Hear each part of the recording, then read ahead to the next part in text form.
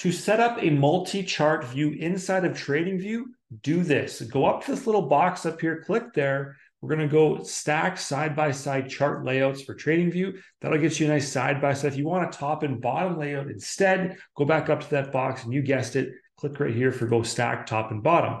We're going to go back to side-by-side for this example. A couple things to note before we go further in customizing these trading chart layouts. When I have this blue box around this layout, that means it is the active layout. I can click this over on the right side and back to the left. You can see the blue box is changing. That just lets you know which trading layout you are looking at and what's active.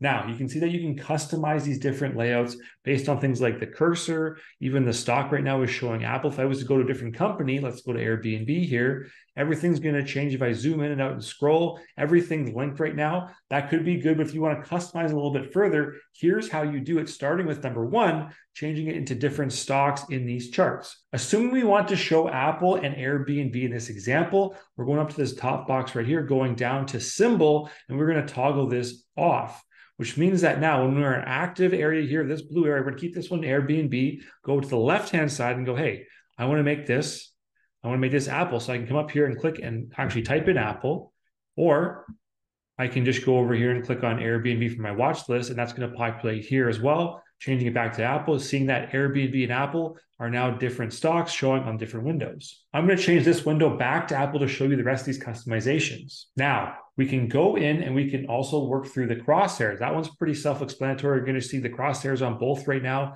If I go in here and click on crosshairs off, that's going to take the crosshair off and only make it active on one of the layouts versus the other, never both at the same time. Next up, we want to change the interval so that we can change from a one-day chart to a 4-hour chart or a 40-minute chart, and it's going to update everything the way it is. But if I want to change one to, let's say, a 15-minute chart and one to a 1-hour chart, right now I have to go in here, go down to the interval, click this off, and then to go in here and say, hey, I want this to be a 1-hour chart. My interval is going to be 60 minutes or 1 hour in this case. And when I click enter, now I can see this chart updates and it's shown in hour time blocks. If I look down at the bottom here and I zoom in, I can see that, okay, this chart looks a little bit different now than the chart on the left because this 1-hour chart is in larger time chunks for these candlesticks versus the 15-minute on this chart over here. And so the next option you have to synchronize is known as the time interval. And what this is going to do is allow you to go to different parts on the chart in time while having this chart not follow along until you want it to.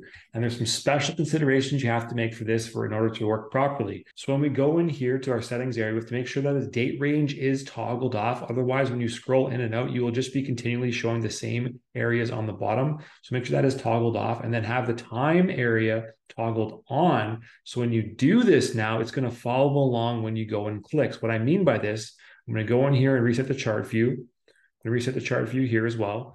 Now on my 1-hour chart, I'm going to go out in time and scroll out, scroll out, scroll out. And to bring the other chart here along the left-hand side, you can see that the cursor shows up when I hit certain price levels around that 180 level. But I want to bring this 15-minute chart along to my 1-hour chart. To do that, I simply click within this 1-hour chart where I want it to jump to, and watch this, it's going to jump right to it. Boom. And that's how you can sync it back up and you can show the chart right there. But you can go back out here in the 1-hour chart and zoom in and go check out different parts of this trading journey. And every time you click into this chart, it's going to pull this 15-minute chart along to the same area where it's trading at. And now if you did want to have these intervals at the bottom always linked up so that they're never going to get out of whack or be too far removed, you could go in and change the date range. And that's going to, when you reset the chart, you're going to always, no matter where you're scrolling, you're going to have the same times down here shown in terms of length of time. It's going to be a little bit different here based on our charts being different time intervals, but those dates are going to line up and they're going to be in the same kind of area when you're going through this. So whether you're a 15-minute trader like what's set up on the left-hand side, a 1-hour trader on the right-hand side, or even a 1-day trader, you now have the ability to show that data in a specified layout inside of TradingView. Leave a comment on this video and let me know what your preferred time frame is for your trading. Is it 15 minutes? Is it 1 hour? I would love to know and hear from you. And lastly, to save all your hard work setting all of this up, you want to make sure you save the chart template in the current template that you're working in there. Or if you want to save it and do it in a new one, make sure you go in here and go either save to click and save this the way it is laid out currently. That way, when you go back out and load it, if I go in here somewhere else to kick and flip, and then I want to load my chart layout, I can go multi-charts. It's going to pop up with my Apple charts the 15-minute chart and a 1-hour chart. If you don't have any chart layouts saved yet, make sure you go here and go to new layout. You can then go ahead and customize that, make it your double chart, make the symbols and syncing that you want to have on for that settings, and then you save it in there as an unnamed chart or give it a name, and you're good to go. Now that you have your stock charting down, you're going to need to find some companies to trade. And for that, I give you the ultimate TradingView stock screener.